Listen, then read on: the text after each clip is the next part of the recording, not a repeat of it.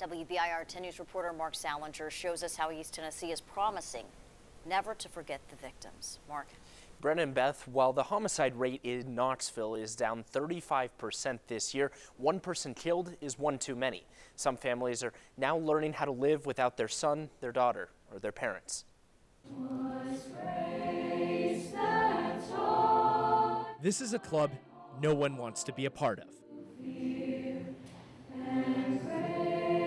Through the tears and pain, they comfort one another.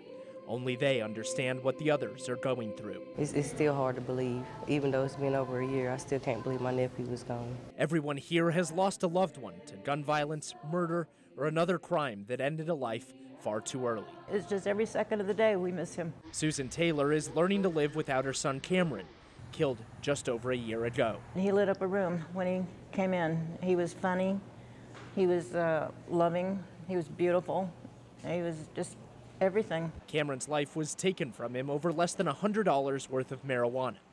He was shot and killed while driving on Emory Road in Powell in October of 2017. It's comforting that I know that I'm not the only one that has gone through this horrible thing. Today, his family hung an ornament with a picture of him from his final birthday on a tree filled with other faces of victims. We were at the dining room table and he had his cake in front of him and stuff.